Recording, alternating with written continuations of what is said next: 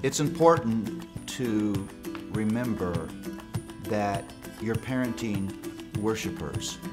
If you're parenting worshipers, this means that what controls the heart of your child will then control his behavior. There's 3 questions that every parent asks. Maybe you ask these multiple times a day. Why does my child do the things he does?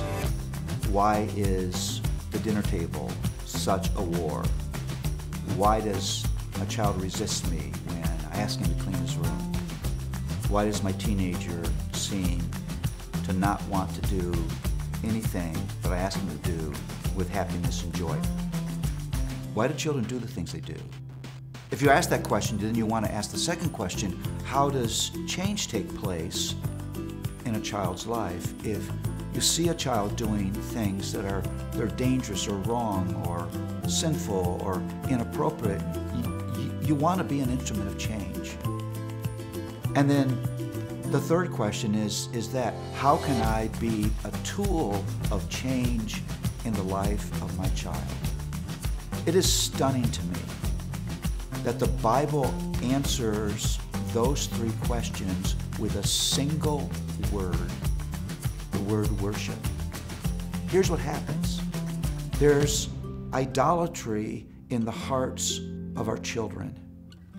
That means that physical created things, people, pleasure, possessions become more important to them than they should.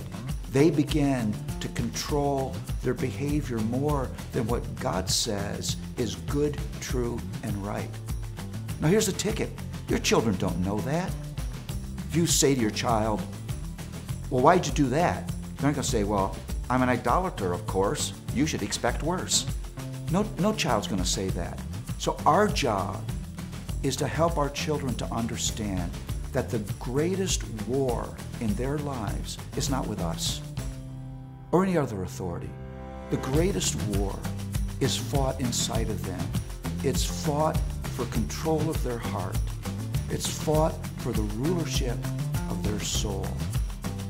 And they need a Savior who will fight for them, who will deliver them from the most significant bondage of all, their bondage to themselves, their bondage to creation. How wonderful is it to be chosen of God to fight that battle on behalf of my children.